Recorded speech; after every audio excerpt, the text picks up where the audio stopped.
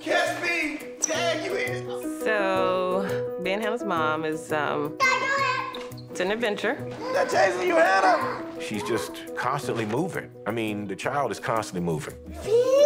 To see her hyper and having too much sassiness or too much attitude, you almost don't even want to stop her because this kid, you know, there were times in her life where she couldn't even get up. You know, it's almost like her spirit knows she needs to celebrate.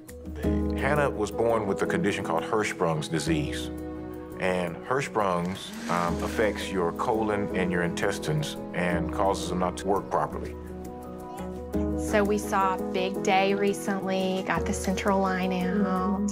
How did that go? Good. The long-term ultimate goal is for her to eat by mouth, and she's been making strides in that direction. I ate greens, banana, chips, crackers, and gummies. And gummies, yes. What we offer is an individualized approach. So we put together a team. I'm her pediatric gastroenterologist.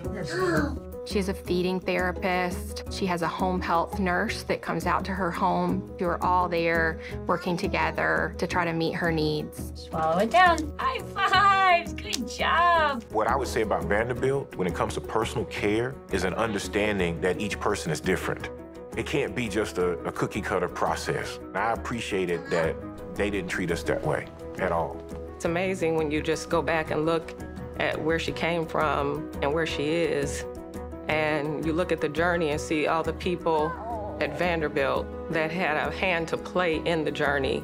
And even though she doesn't know it today, but when she looks back on her life, she'll realize that her life is a miracle.